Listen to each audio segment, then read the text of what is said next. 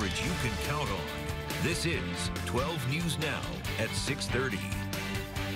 Breaking tonight, a water search is underway in Conimicut for reports of a possible drowning. Plus, how one Fall River father is celebrating after COVID-19 placed him in a coma for over a month. What he says today's holiday means to him. But we begin tonight with breaking news. A water search entering its third hour for a missing adult and child for reports of a possible drowning. Good evening. I'm Chelsea Jones. Now, several Marine Task Force crews were called to Conimicut Point Beach this afternoon to help in these efforts. That's where we find 12 News reporter Brittany Schaefer live with the new details that we have this hour. Brittany?